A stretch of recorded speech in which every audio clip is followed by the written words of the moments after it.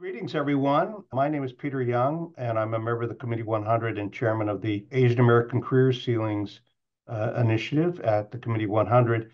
And I really want to welcome you all to this wonderful session on really a very important topic. I think it's an important topic generally, but in years like election years and so forth, the role of broadcast news becomes even more important than it normally is. And we're very, very privileged to have Richard Lui, who is a well-known journalist and news anchor. He's with MSNBC and NBC News, and has had a very distinguished career, in the profession. Although he did a whole lot of corporate stuff before, right, as well. So that it's not typical of people who are in the broadcast journalism. Why is this topic important? It's important because, in general, the career ceilings problem for Asian Americans exists across many, many industries, and broadcast news is on the list as well. But I am particularly concerned about the career ceilings in broadcast news because broadcast news has a very special relationship with the general population. It's really the face of news, et cetera. And a lot of people judge how important different ethnic groups or genders are based on who they see in positions of responsibility. And I think the broadcast news is a profession that has a special place as being one that has a role of being kind of the face and a voice of responsibility. I'm particularly pleased that we are able to do the broadcast news with Richard Lui today.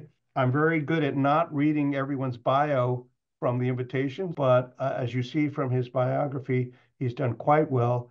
And also, he's had a very interesting career, both in broadcast, but also in corporations. Before we start, I just want to say that this is the 34th event that the Committee 100 has held under the Asian American Career Ceilings umbrella. And most have been webcasts, but some have been gatherings where we get leaders together to brainstorm and create new ideas on how to solve the problem.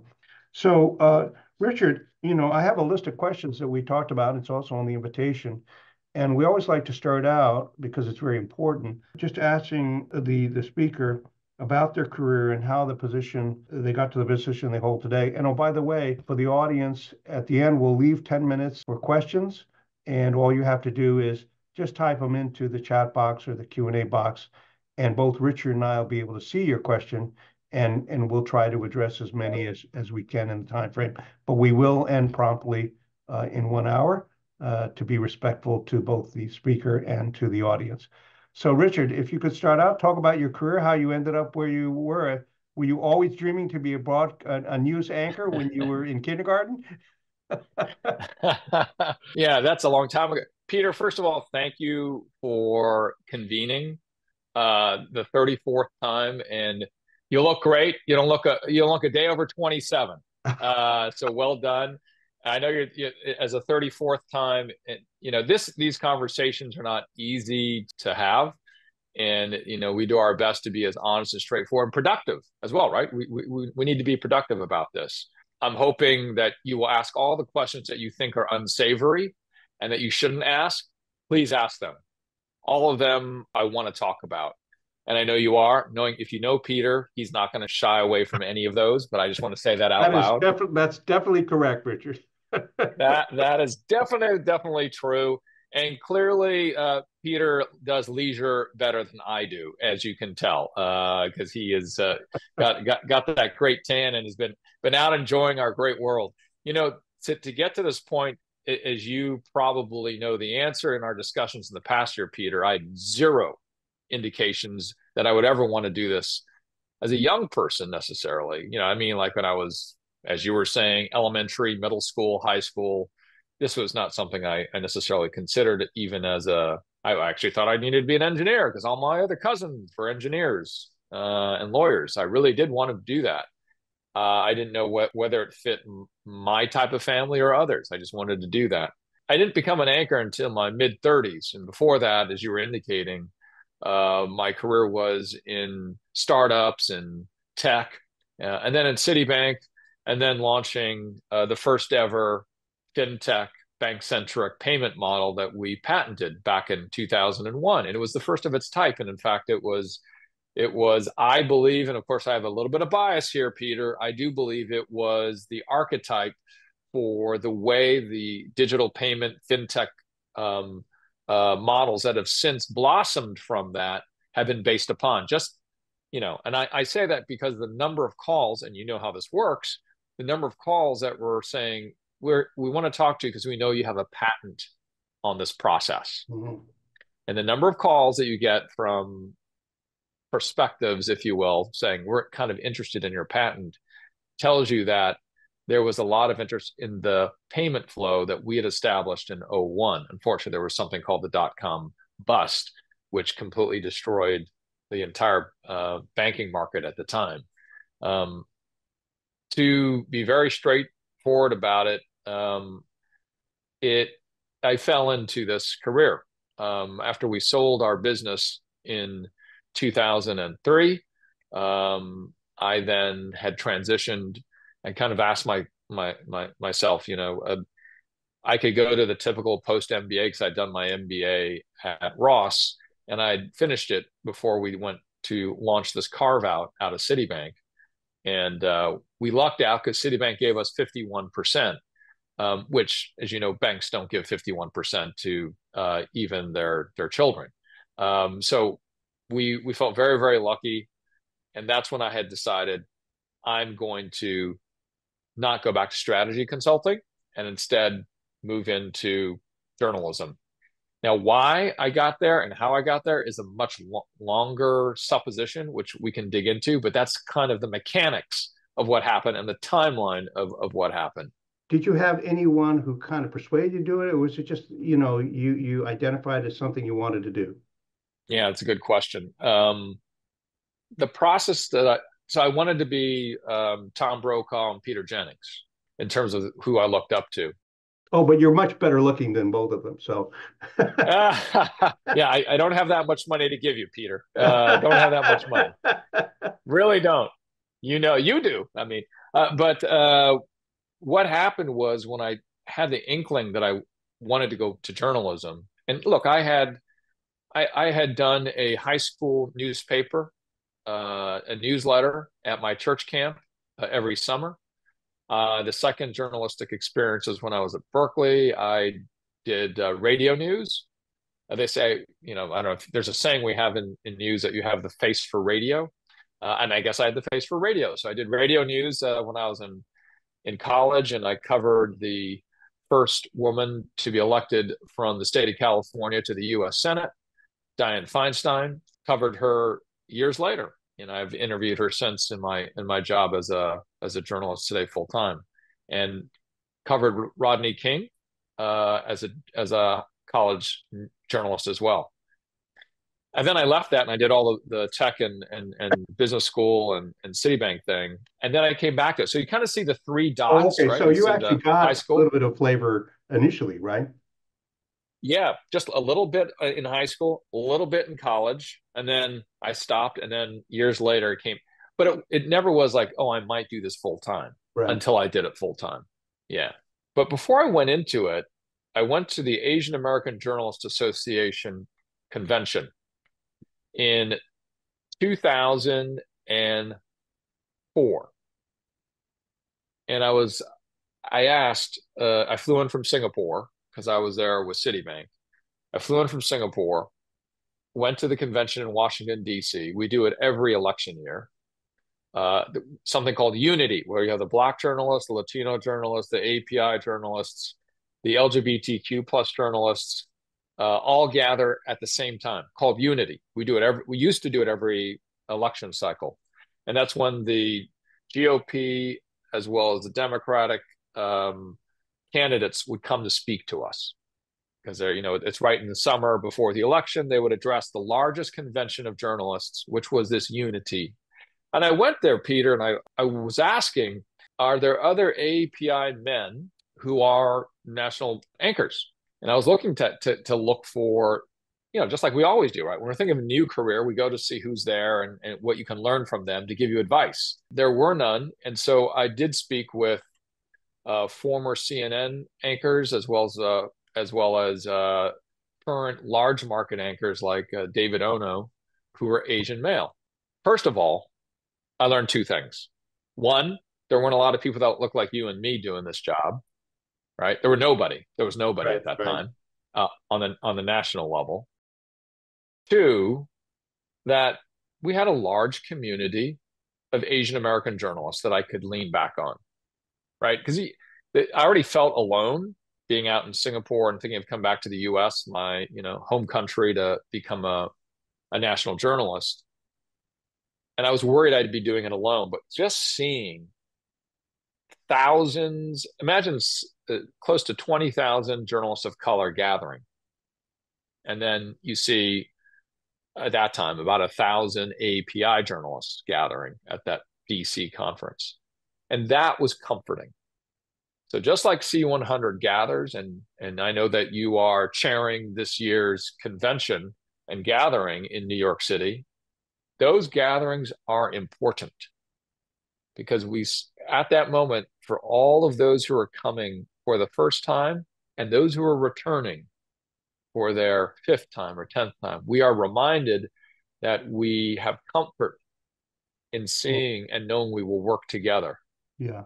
And that AAJA convention gave me the comfort to change careers from Citibank, not going back to my strategy consulting job, not too far from where you and I sit here in New York, but instead becoming a journalist where I would make nothing compared to what I could have made otherwise. Yeah. So it wasn't for the big bucks. Uh, you know, No, yeah, no. yeah, absolutely. Well, Yeah, the next thing I'd like to ask is this. We've covered lots of different industries in this series, everything from investment banking to arts and so forth. And although one thing is true, which is in every one of those industries, there's clearly some career ceilings problem, but it really varies. sure. It really varies by industry, right? And strangely enough, there's Hmm. some that are surprising. You would think that technology wouldn't have a big problem, but in fact, it's one of the industries that it's a real problem in terms of career ceilings for Asian Americans. To what extent do you feel, how severe or moderate or whatever do you think the problem is in terms of this career ceilings for Asian Americans in broadcast news? Overall, very difficult for API men through the moon and beyond. It Mhm. is that difficult. Or in terms of the height of the ceiling, it is already very, very low for APIs. Mhm. For API men, it's about an inch off the ground. Each industry, the reasons for the ceiling can really vary. What do you think are some of the causes of this barrier in broadcast news? If you sat and spoke with me, Peter, 15 years ago and asked me that question, or even 5 years ago, well, 6 years ago, my answer would have been this. I break it down into supply and demand. Mhm. And on the supply side, it's clearly low in Mhm. terms of APIs and the dynamic that they face. When it comes to API men, it is very low. The number of APIs on the national level is low for men and women. When it comes to men, it is even lower. Is it lower for men Uh, than AAPI women? yes. So Oh, that's just to give you an example, because most industries yes, the other way around, right? yes, most industries that's correct. But in TV and broadcast news, which I'm glad you started by saying, look, it's overweighted. A person working in broadcast news and the way they're treated and as well as their influence is overweighted compared to the commitment that others may make in the community and the effect they have in the community. It really is overweighted, but we are such visual beings that that's the way it works, right? We see TV and that must mean something. And the joke I often make is as soon as I started working at CNN and I was on air, all of a sudden I got asked to be a speaker and a moderator and keynote and blah, blah, blah. And I was like, I am no smarter than I was before in my new job. In fact, I may be dumber, but why are people, and again, it's our overweighting of what's on air. Now, to give you an example, and AAJA came out with a report called Snapshot of Asians on Air 2020, and it was an evaluation of those folks who were on air in 2021 in the top 20 markets in America. Mm-hmm. And coming out later this year is an evaluation. So one takeaway is, compared to 2003, which is the last time we did an evaluation, that number went up by 50%. So that's good, right? More faces that represent America, that because we're already way per capita, we're underweighted. But what's coming out later this year is a look at what it means by gender, because I didn't know that that gender would be such an issue for me getting into broadcast news, but it is. When it comes to, this is preliminary data, so it may change when it is finally released. But if you look at the top 20 markets in America, 3 out of 10 are male, there's APIs, and 7 out of 10 are women. Then overall, we're underweighted in the top, in most top, I don't have the full data yet, but we are underweighted in the markets where we have strong API communities, which in the top 20 markets, you can probably imagine there's a good representation of APIs. And we are underrepresented in just about all of them based on our population. So that is, you said, really, is it different? Yeah, it is the opposite in this industry for men and women. What are kind of the drivers, do you think? I mean, is there are a Yep. lot of reasons why there could be a career ceiling, some of which are Yep. benign and some of which are malignant, right? And outright discrimination would be malign. Benign might be just they hadn't thought about it, right? You know what I mean? Peter, it is clearly a cultural, subliminal, fundamental undercurrent that none of us talk about, but not because we're avoiding it. Sometimes we do, but it's just part of the culture. So when one person is chosen over another, it sometimes is a conscious decision, sometimes it's not. So the realization of the over sexualization of women, API women, and the emasculation or the effeminate approach to Asian men, and what's different for an Asian men is you're either seen as emasculated or overly aggressive at the same time, by the way. And those two undercurrents that have been perpetuated in media and culture hurt men and women, but in different ways. And it also benefits in some ways too. So the problem with API males in the broadcast industry, at least, is the long duck dong phenomenon. Yeah. The long duck dong in 16 Candles, which goes back to the 80s, showed this very emasculated caricature of an API male or a man of Asian descent. And that has been perpetuated for 100 years since we had movies. Yeah. It's been that way forever. And on the flip side, you have the perpetuation of the angry male figure in families of API men. So those two things, as you know, with all stereotypes, they're stereotypes. But when it comes to the decision and then the view, culturally, do you want to see that on TV? Yeah, right. And the answer is no. The answer is really no. So especially in broadcast news, you don't want somebody who is weak and you don't want to see somebody who's overly strong. So it just doesn't work. That's my supposition. And to get down to what you may want to ask or may ask, the bottom line is here, Peter, I know my agent does not get the call, hey, we need an API male for my show that's launching in 6 months. Do you have one? Oh, and they say, oh, by the way, we want one who is not effeminate and is not aggressive, right? That's right. But they won't say that like that. And I'm getting real. I'm really getting real. But my approach for those that know me is I don't walk around with a chip on my shoulder. This is market based, supply and demand. So until 5 years ago, I would have told you I don't know the answer. I now believe with 80% confidence, and looking at the data now, that has gone up because we're looking at the data at AJA. I'm even more confident that we do have a cultural gap in understanding API male broadcasters. We also have a cultural gap when it comes to API female broadcasters. But I wanted to express Yeah. at least what I am, because I know you're asking me specifically in my experience. Yeah, no, actually, it's very interesting because unlike a lot of the other industries that we have covered, you're basically saying because it's a physical presence, right? If you're an investment banker, you may or may not see the person on the phone that you're talking to who's going to do your financing. But the physical stereotype is so prominent in broadcast.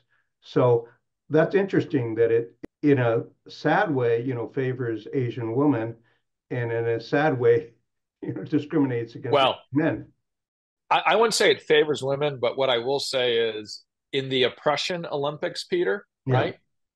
If it's twice as difficult, and this is just an analogy. If it is twice as difficult being an Asian woman in broadcast news than normal, if it's twice as difficult for them, then it's going to be 3, 4, 5, or 6 times as difficult than the mainstream for Asian male broadcasters. So this is not the oppression Olympics, but it's already twice as difficult, for instance, for API women, but it's going to be 3, 4, 5, 6, and 7 times more difficult than the mainstream for API males. But we're not here for oppression Olympics. It's difficult for all APIs in general. yeah. But that call, like, I know that's never happened to my agent. He has never gotten that call. I need an API male for my show. That's not true. So we have a demand problem, and we also have a supply Yeah. opportunity, but it's a bigger demand problem than it is a supply problem. I'll tell you that. So it's interesting. So actually, there are actually some industries where being Asian in certain circumstance, you're favored. For example, for many years in investment banking or in industry, if they needed someone to go over to the Shanghai office or the, Asian investment banking, you got the call.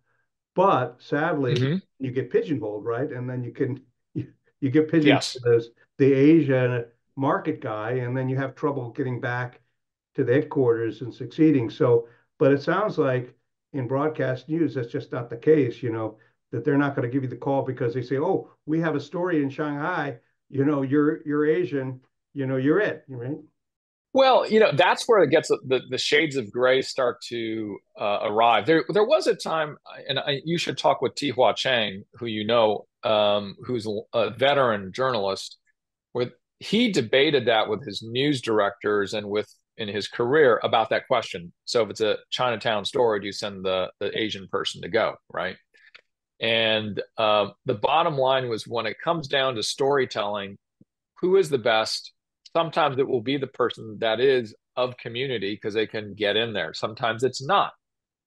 So my boss, Yvette Miley, who's been is a seasoned journalist and news director, sent me to not to Rodney King, but to Michael Brown and Freddie Gray, and she sent me in there in communities that potentially had a Black API conflict. And when I got there, the reality was there was not the conflict people made it out to be. Similar to the last 5 years, they say the conflict's there. I was like, hang on a second. I've been through this through a lot of communities. I get there, and guess what? In fact, we understand each other very quickly on the ground, where a lot of the Black community members would say, Richard, it's great to see you. We are so glad you're here. You get it, right? And so there are some things about where is it the best to send a Latino reporter into a Latino community? Sometimes, sometimes not. Yeah, exactly. And there was no hard and fast rule. Before, yes, Tihua Chang would probably tell you if it came to an API story, he would get the call more often than not. And I'll tell you one of the changes. In the last 5 years, the when I was anchoring, I would do a bunch of panels, and if it had to do with API politics, I knew who to call. Any of the faces that were API politicians, that were consultants, and they would talk about the API community. It was a hate crime, APIs. Yeah. That was part of the challenge is that the only time you saw APIs on TV, or majority of the time, Right. would be when it had to do about APIs. And what I saw in the last 5 years, and I had a couple of panels where I was talking about the election, not related to identity, not related to ethnic background, or the changing of the guard, or a lawsuit at the presidential level, blah blah blah. During the Mueller case, I had panels of all APIs, and we didn't bring up the word API once. Yeah. So it Yeah. was me and four other panelists, and we're just going. I'm not an opinion journalist. I do not hold an opinion when I'm asking questions. Right. I guard that. Of course, does it come through sometimes? Just people being people. We're not perfect. But my goal is not to hold an opinion. And so when we would do these nonpartisan panels, which are always my panels, excuse me, that's always the type of panel I would like to have. When we would talk about topics, to have four others, again, they may be opinion, but I prefer journalists, to see those five faces on that five box, which use one, Yeah. two, Yeah. three, Right. four, five, all APIs, Peter. I had never seen that before. And a couple of times I had to post and I had said, I think we just made history. I we had five API faces and we were not talking about API issues. And that happened two or three times. Yeah. Yeah. So we're in a different space.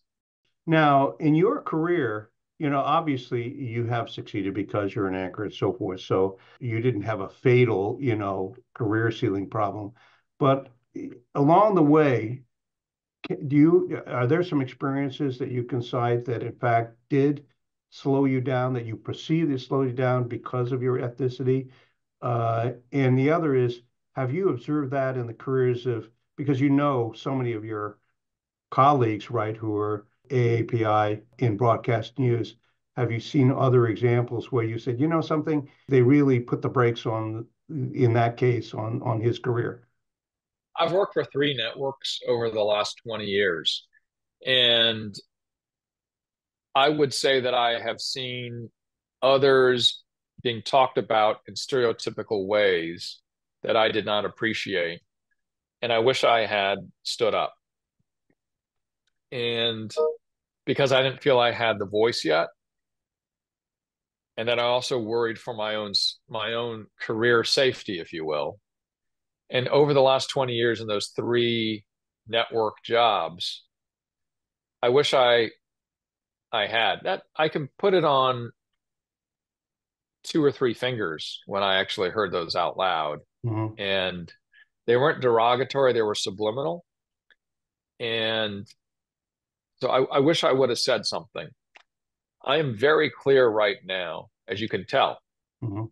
I'm saying things now that typically they're not easy to say. Right, right. But what I am saying is, when I say supply and demand problem, when I say that my agent's never gotten that call, we need an API mail, I'm telling you right now, Peter, that I just answered your question, right? I've gone through it. I've seen others go through it too. Yeah. How do you think we can fix this problem as individuals in the profession, your profession, but also more from a system or societal point of view, right? I mean, an example being, if you have a career ceiling in corporate America, there are things you can do individually to fix the problem, Yes. but also there are things that companies are being encouraged to do with, in terms of Yes. DI programs or explicit programs to add people Yes. to boards and so forth. So in those two categories, what do you think are some of the fixes that we should try to implement? You know, the first thing is we need to support our NGOs and CBOs in the space. So as a community, leaning in on our journalistic organizations related to our community to give them it's the legs on the stool of power basically here, Peter, which is sort of 101 is what we should be doing. And so I'll start with the media space. And so like the Asian American Journalists Association, there's also the South Asian Association, there's a media which focuses on the Middle Eastern and North African space journalists. When we lean in, and I know the others from the other groups, but since we're talking about AAPIs here, that giving them the power and supporting them, so because they're the ones that keep their ears to the ground. Right. They're the ones that are the not only the builders of new journalists look like you and me, right? That they train them. They have the conventions that say, yeah, you're okay, like the one I went to in Yeah. 2004, right? And that's why I said I can go. And you know that sometimes it's that one call, that one convention, that one lunch, that one sighting on air that makes a difference for somebody. Right. That they decide to come in. So if you have the money and or the time, it is to give to those organizations because they need it and they know this space. Like AJA has been around for almost full 5 decades. They're in their 5th decade right now. And it started in Los Angeles with AAPI journalists who said, we need to be represented during Vincent Chin. They're like, we got issues. Yeah. Our story's not being told. And so that would be the first step. The second step is to more broadly invest in the other cultural AAPI spaces. Mm-hmm. Because this is a culture gap that is as wide as the Grand Canyon. There is what we are and what the perceptions of what we are. The perceptions, unfortunately, as I was mentioning earlier, harken back half a century to a full century. Yeah. By the way, I got to meet the current president of the Asian American Journalists Association. Nicole Dunca. Yeah, Nicole Dunca, and boy, I didn't appreciate the long history that association has had and the things that it does. But that is one element that's very important to making It is very important. making progress. But also, I think, as you say, you got to reach out to other groups as well. By the way, it's very interesting. We had one on television and movies, and one of our co-committee 100 members, Janet Yang, who Yes. was famous for the Joy Luck Club and everything, but then yes, she's amazing. now right. She's the president of the Screen Actors Guild. She was a speaker, and I think one of the things she said was very interesting. She said, that part of the evolution. She runs the academy, Peter. The academy, exactly. Yeah, the right. academy. I'm sorry, and that has that little show once a year, the Oscars, right? But we don't even know what it is, right? You don't even know what it is, right? But she had an interesting observation. She said, whenever you have something that is consumer facing,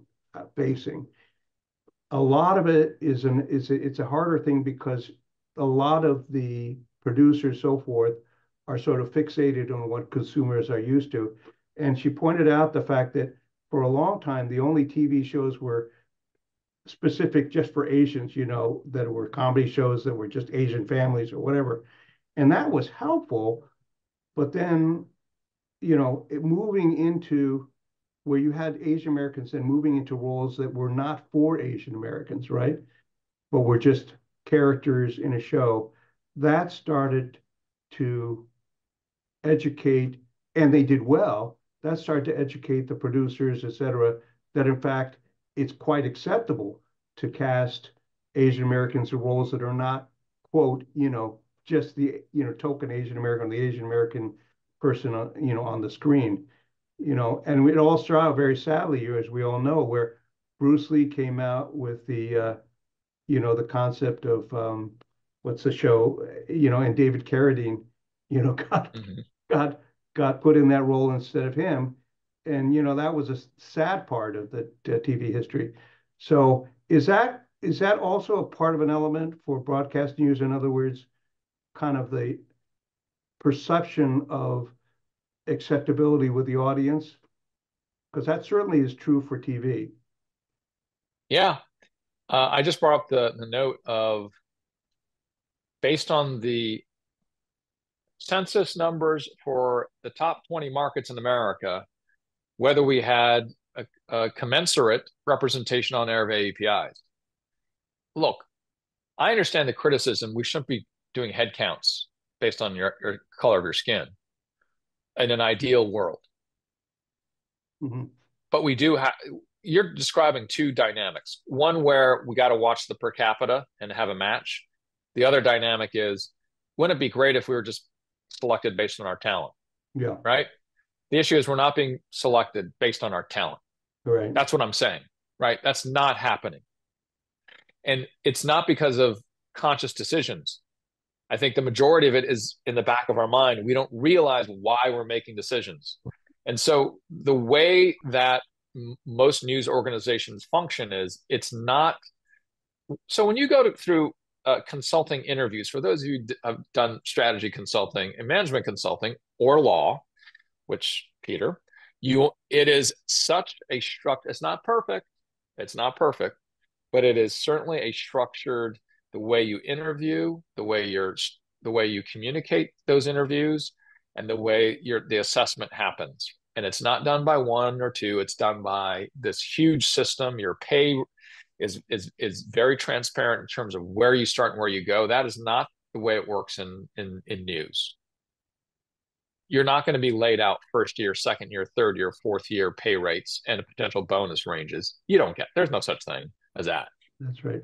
And so the lack of transparency is the way the business works. So, me coming from Citibank and then from strategy consulting, I was used to like seeing, okay, here's the slide with the payment bands, and this is the potential bonus, and this is where you're going to go. And at least you knew the ranges you were in. When it comes to broadcast news, oh no, there is no such piece of information. You run through that door, and then you kind of guess where you might be Yeah. for the most part. There's no slide that anybody has ever put up that has that information. Where in law firms and in consulting and in banking and all of these other Yeah, they're spaces, meant they're meant there to. is there's a slide. Yeah. So one of the problems I guess I'm telling you is the lack of standardized business processes. But that's the way the industry works, right? And not every industry needs to be like other industries. But I'm saying in terms of if you're used to what we're talking about banking, right? Consulting, law, all of those things, if you were to jump over to broadcast news, none of those sort of compensation slides and tracks that you have there do not happen over here.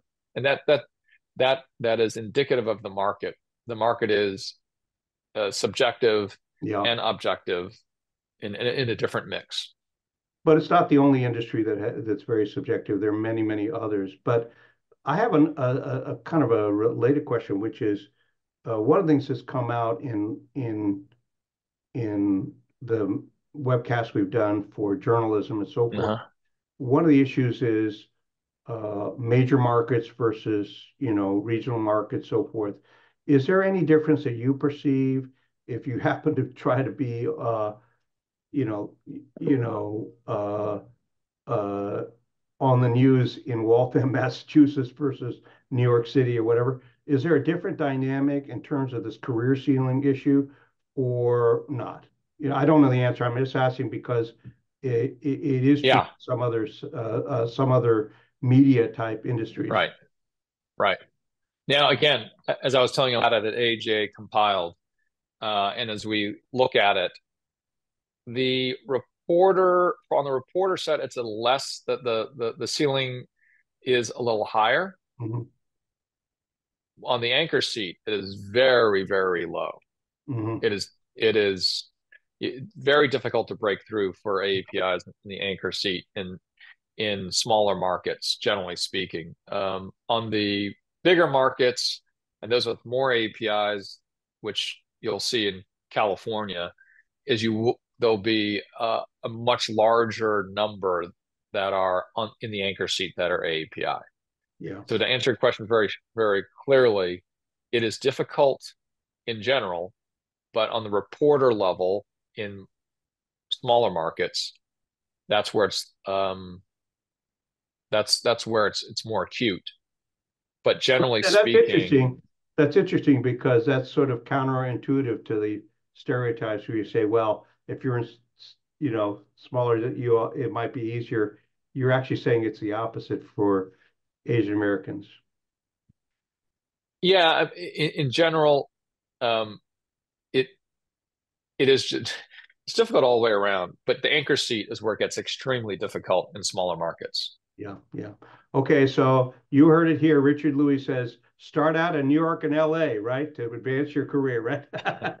I would say on a per capita yield, you would expect that your yield would be um, I'm saying that your yield will be pretty much equal regardless of market size, Yeah. which it shouldn't be. But Now, we have questions that are coming in. I have one question for you, which is, we have a lot of people who are watching, and obviously probably quite a few of them they're watching because they're in somehow entered the profession or they're thinking about entering the profession.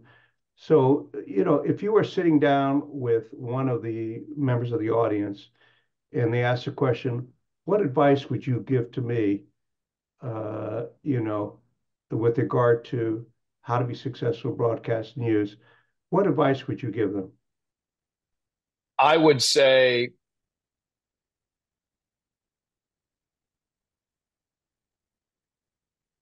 become involved in understanding the way the business works and engage in the team members in the organization across function. Our function as a broadcast journalist is to be broadcast journalists. Mhm. But how is it that we come up with specials? Mhm. How is it that we get the resources to the ground? How is it that we evaluate the audience? What's the annual, how, you know, during sweeps? How do we come up with the numbers and where do they come from? How does the ad sales department work and who do they talk to? Mhm. And it goes broader even on the broadcaster on the on air stuff as well. My beat, it might be, so if it's general, if you're a general assignment, then that's great because you're getting a wide selection. Sometimes you don't have a choice, you get a beat. But the idea is to understand all the beats.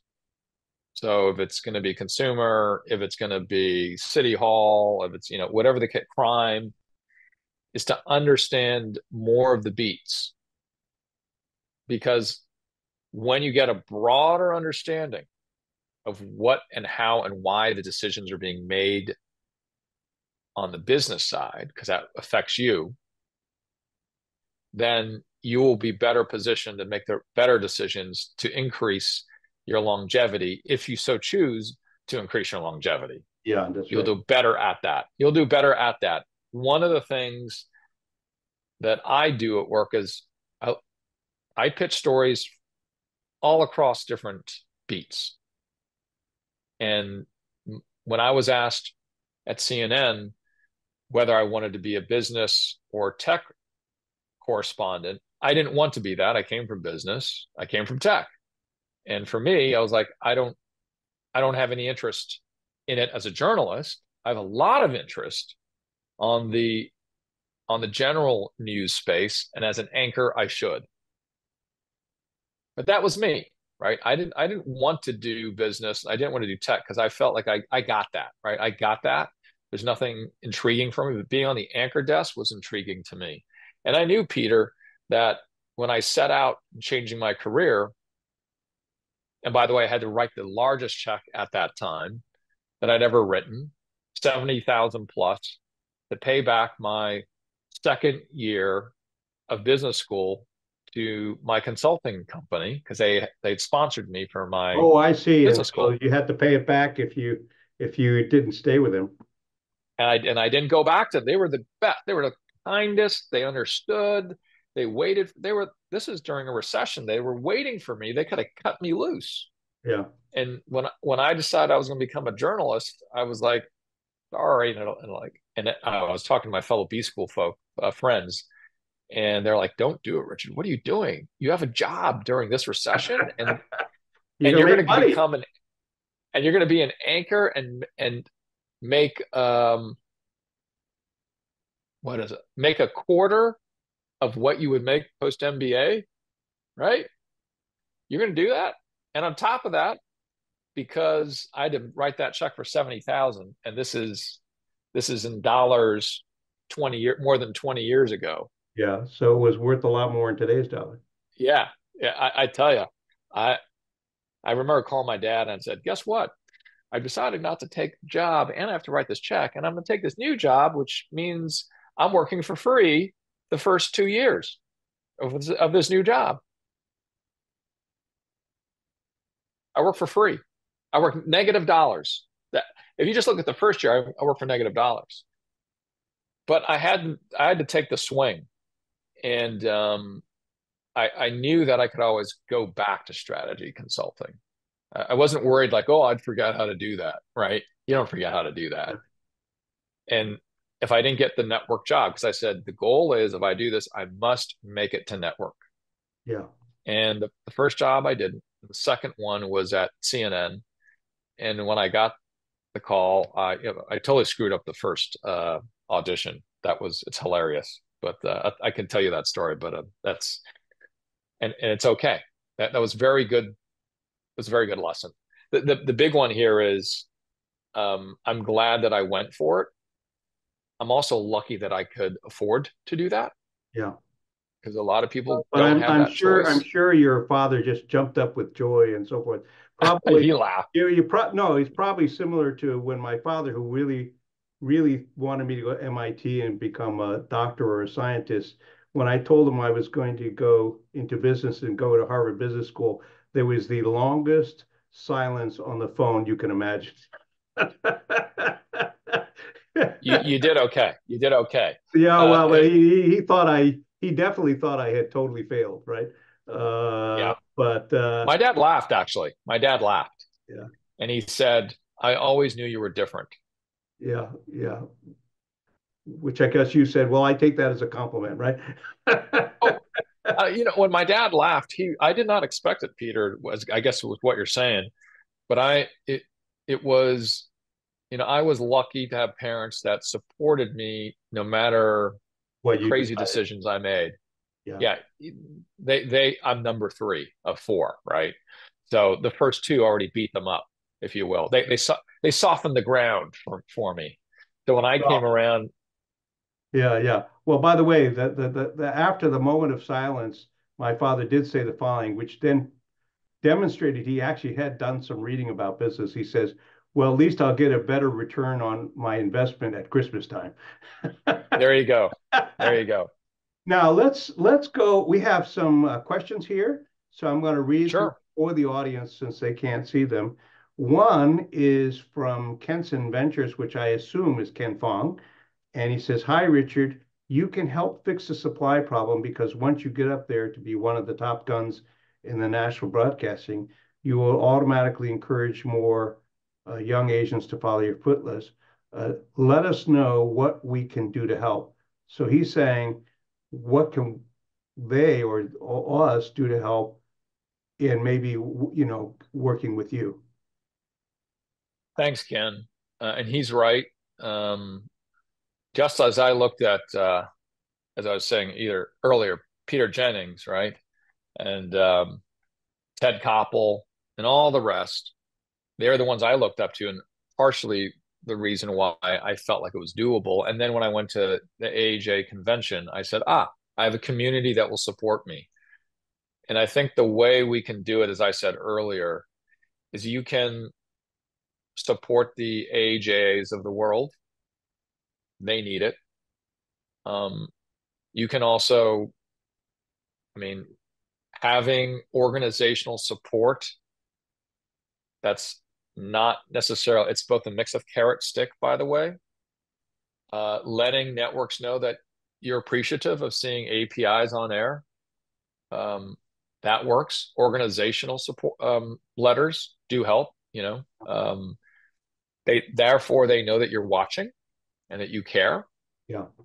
Some I think there is this community, our community of APIs historically has not, over the last 50 years, stood up in an organized fashion to say, hey, there are no, Karen Narasaki was the one who did it at Asian Americans Advancing Justice.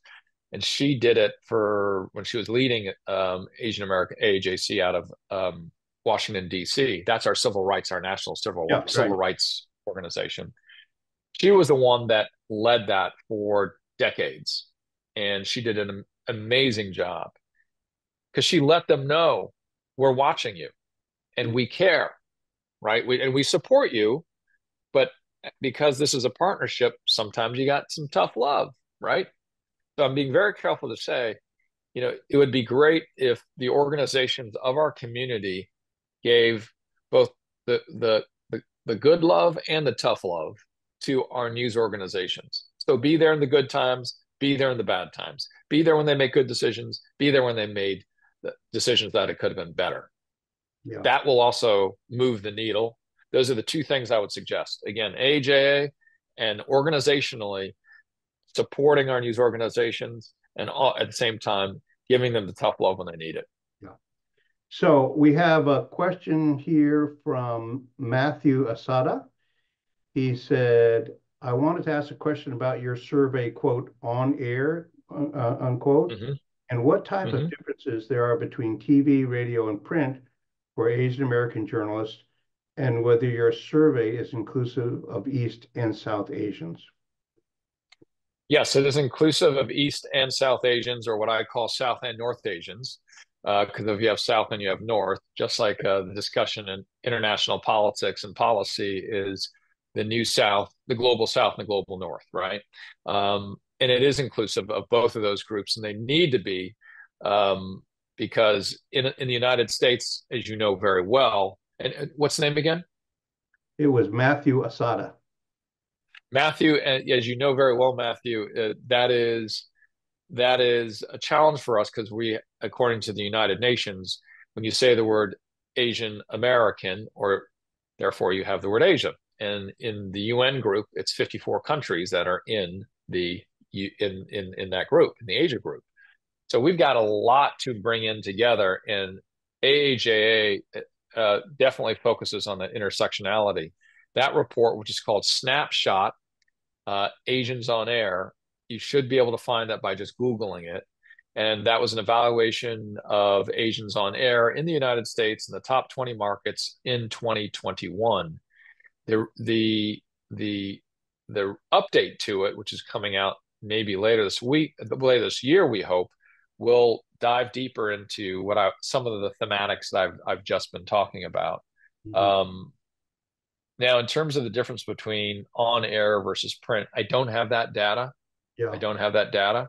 I will tell you that anecdotally and based on my 20 years in the business, it is even more dire when it comes to the behind the scenes producers. Yeah. So it's already bad on air, but you know, it is based on speaking with other AAJA members who are on air.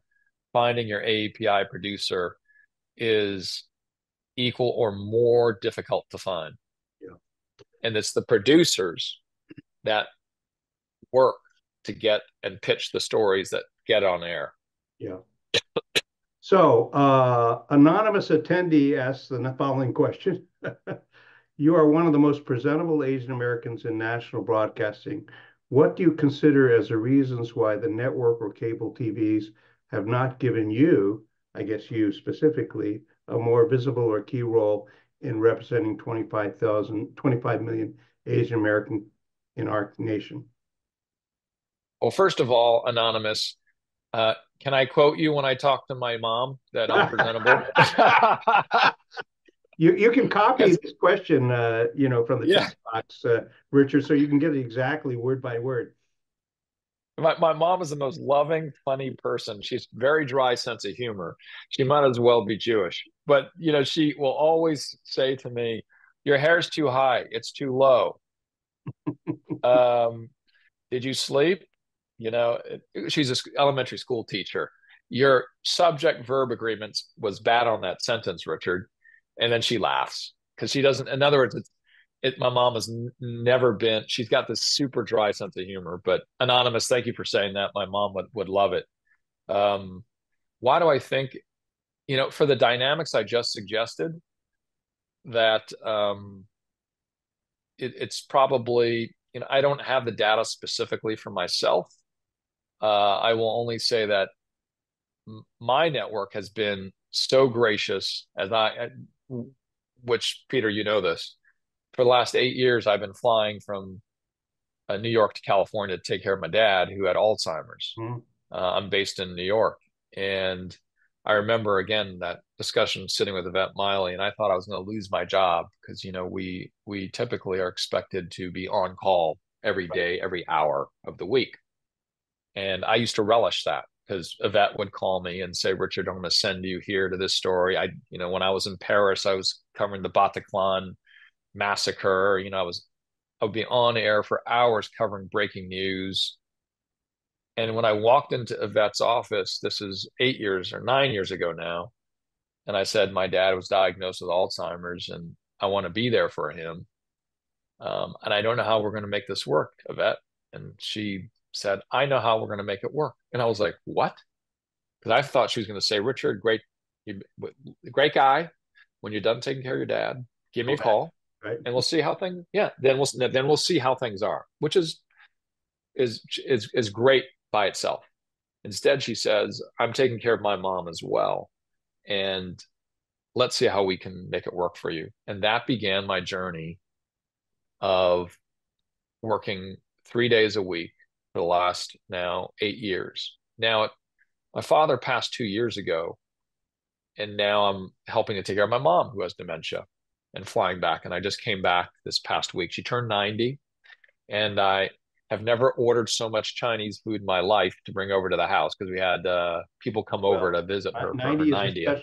90 is a special year. Oh, yes, sir. Yes, sir. If I can make it even close to that, I'll be glad. So, there's some choices I made also in my career that means that I may not have all the other openings that I could have if I stayed in it.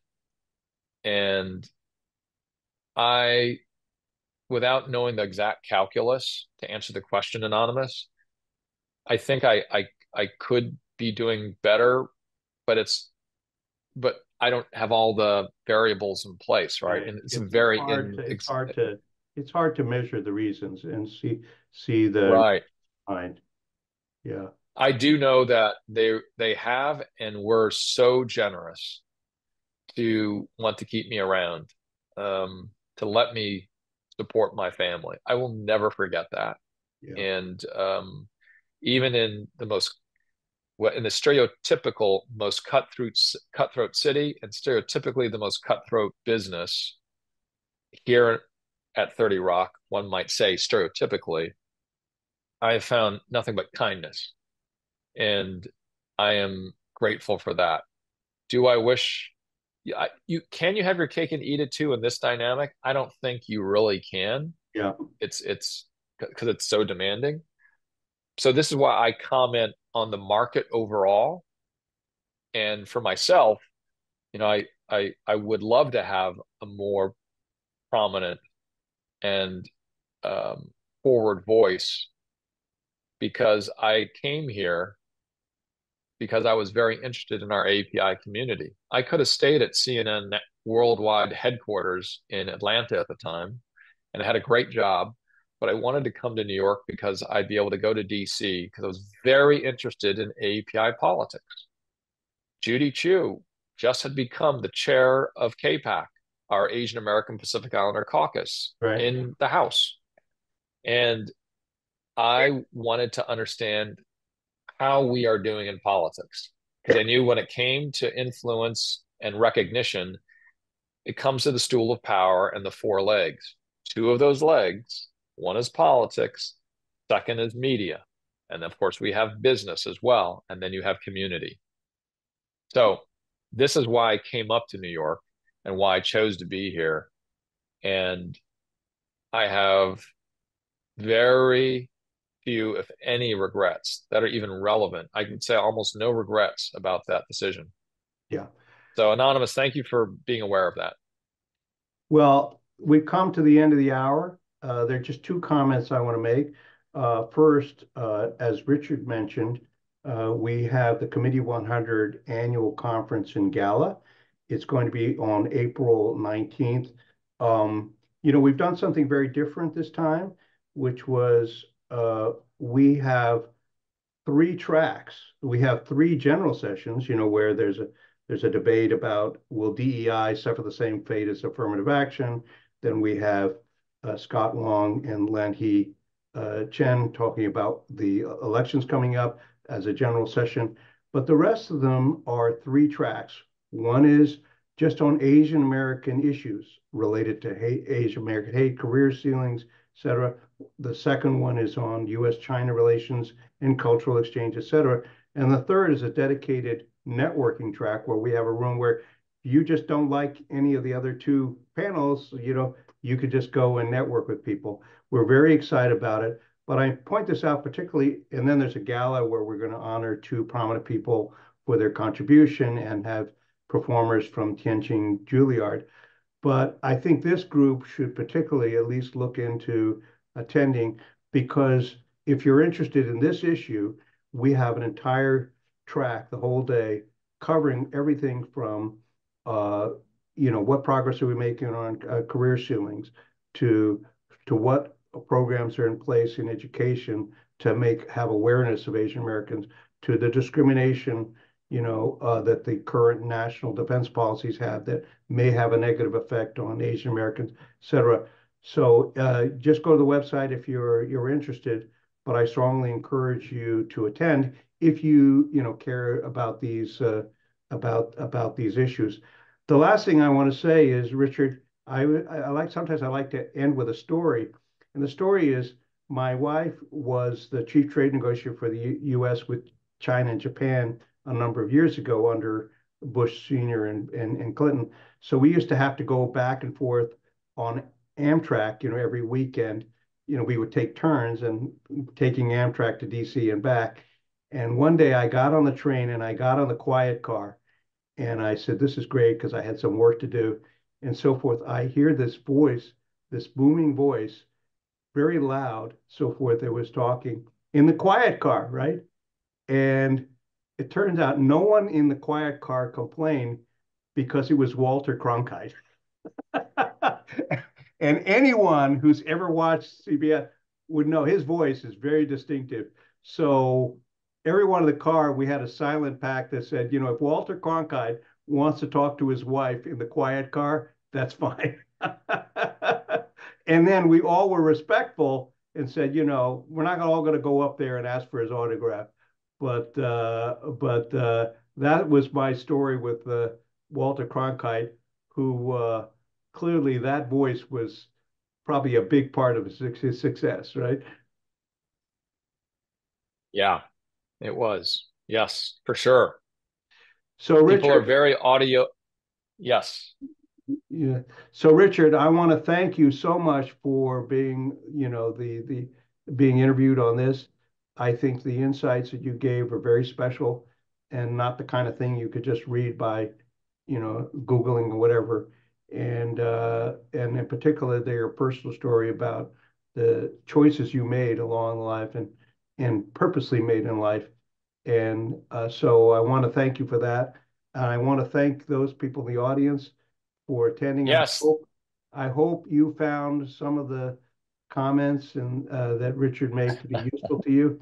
And you know, we look forward to seeing you frequently on TV, Richard. Thanks a lot, Peter. Thank you, everybody, for those of you who are still awake, for spending the time. Okay, very good. Thank you all.